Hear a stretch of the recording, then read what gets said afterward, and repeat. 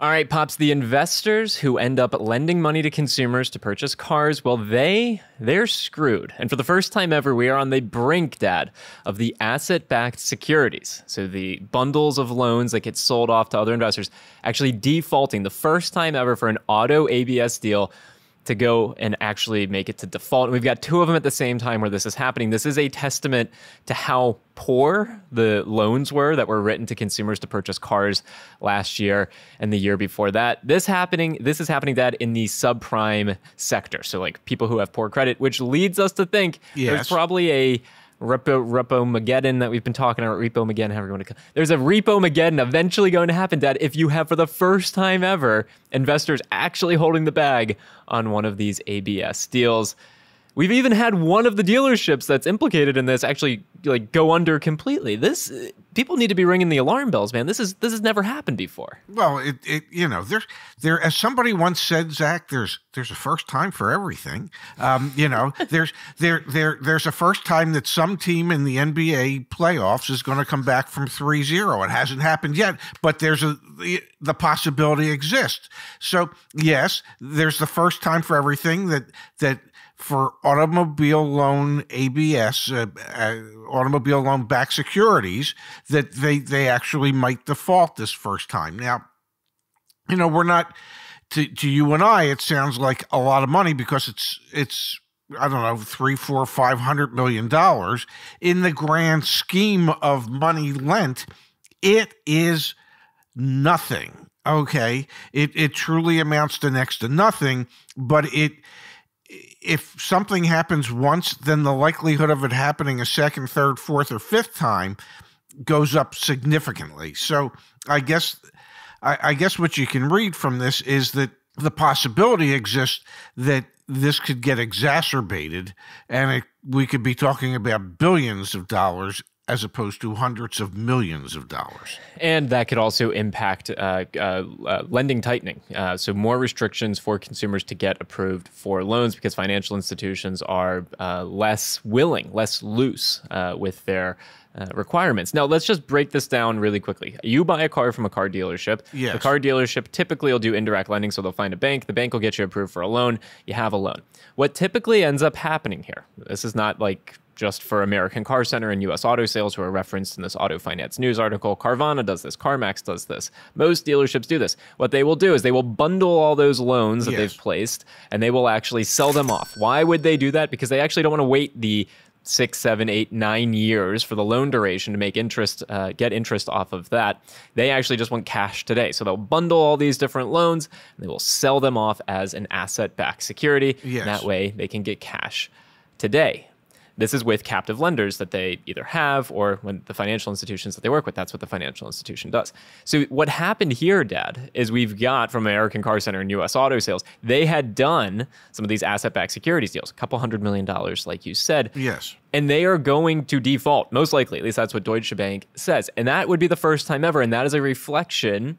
So why would they default? Because there's delinquency going on at the consumer level. Consumers have just stopped paying those loans. We had some data from Truist a while back, Dad. Their loan delinquency rate through the roof, up over 20%. And these asset-backed securities, they're broken up into groups, tranches is what they're called. An A tranche, a B tranche, a C tranche, a D tranche. And those tranches are typically reflecting the level of risk associated with that group within the ABS deal. The D tranche on this deal, Dad, ACC for American Car Center, the investors are screwed. Like the way that they have described it in the Auto Finance News article is, quote, they have to pay down considerably. There's only 38% credit enhancement remaining. And if you don't know what you're talking about with this stuff, what that essentially is telling you is that the investors, the actual investors who bought those loans, those investors are feeling the heat because they actually aren't going to get their money back off of what they invested in. This has never happened before, and it reflects a weakening consumer. All right, Pops, CarEdge.com/report. Why am I going there?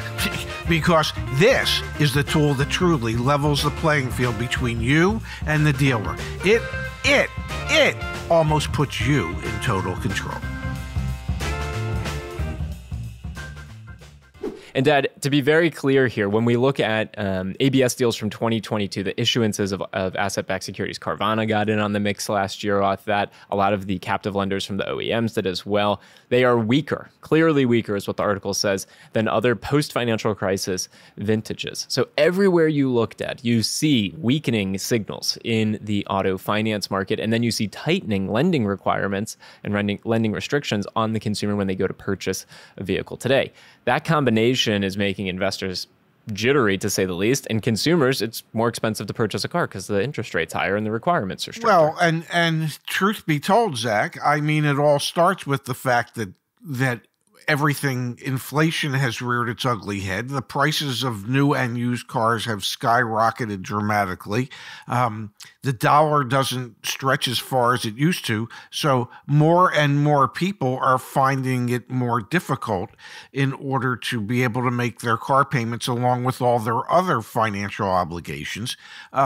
So it's just, the whole thing has been exacerbated by raising interest rates by the Fed and rising inflation rates. It just speaks to the volumes of people out there that no longer have the availability of cash to be able to handle all their financial obligations. And if these ABS deals actually go to default, Dad, then it also puts more pressure and makes the feeling of those investors who would lend to those people, those who need to get access to credit to be able to purchase these things, it's just going to push them further away. They're going to be less and less interested. And I think that's one of the severe outcomes here. We have OEMs increasing prices of vehicles. We have dealers trying to charge an arm and a leg for cars. You have interest rates for those who have subprime credit through the roof. And now you're going to have access to credit for that group go down even more if we have the first ever defaults on the ABS deals. It's kind of like a perfect storm to make buying a car with subprime credit even worse, which is terrible to say.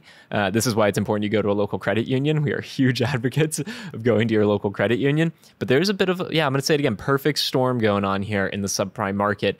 And if we see these first defaults, I think that's all the indication we need that the market's changing. And I think you'll see federal regulators looking more closely at the lending criteria that banks are using to determine whether or not to make a loan.